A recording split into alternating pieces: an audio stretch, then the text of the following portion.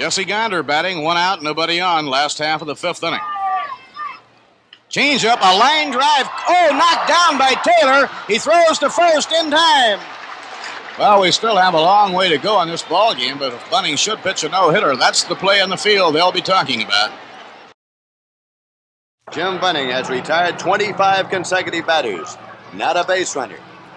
Nobody on by virtue of an error. No walks, no hit batsman. That means the pressure's been on every pitch of the ball game. Here's a 2-strike delivery. Swung out and missed. He struck him out.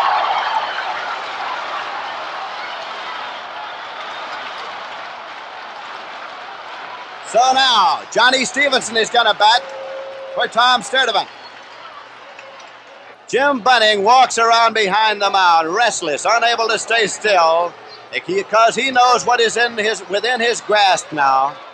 Something that has not been done in a regular season National League game since 1880 and has not been done in the Major League since 1922. A perfect game.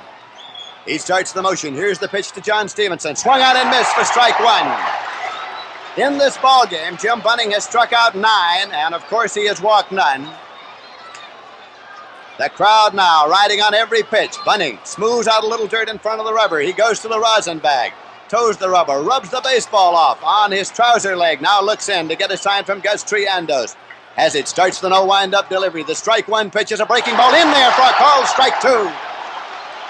It was a breaking ball, a sharp breaking curveball, and Johnny Stevenson watched it over. So now, again, Jim Bunning goes to the rosin bag. He's standing there on the mound, rubbing the baseball. 1 pitch away from a perfect game here at Shea Stadium in New York. Again, rubs off his thumb on the trouser leg, looks in to get the sign. The crowd is up all over this ballpark. They're standing. The 2-strike pitch, it's low for a ball. As Stevenson watched it over. All around this ballpark now, the fans are up and on their feet. As he started the motion, they started rising, and that's a sight to see.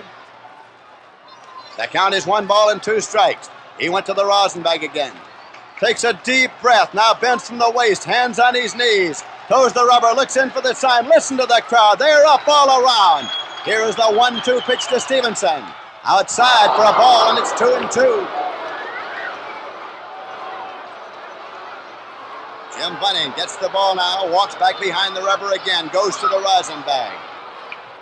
On a hot, hot day at Shea Stadium, the first day of summer, the pressure's been on him on every pitch of the ball game because he knows what he's trying to achieve. The 2-2 pitch. Swung out and missed. He struck him out. It's a perfect game.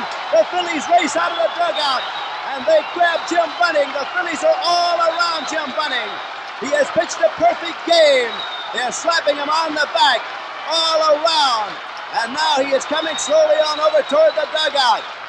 Jim Bunning has pitched a perfect game, the first time it's been done in the National League since the year of 1880. The final totals of this ball game: the Philadelphia Phillies 6 runs on 8 hits and no errors. The New York Mets no runs on no hits and no errors. The fans are up and chanting, "We want Bunning." Well, I think they're going to get him. Here's Jim Bunning coming out onto the field. Jim Bunning is coming out, and listen to the ovation he's getting as he shakes hands with Ralph Kiner. And now his wife has come out of the stands. Here's Mrs. Bunning, who has come out, and here's a big kiss for Jim. That is his wife, who just came out of the stands. She came up from Philadelphia, and she's standing there beside him now. And there comes his daughter. On Father's Day, his daughter with a big kiss for Jim Bunning.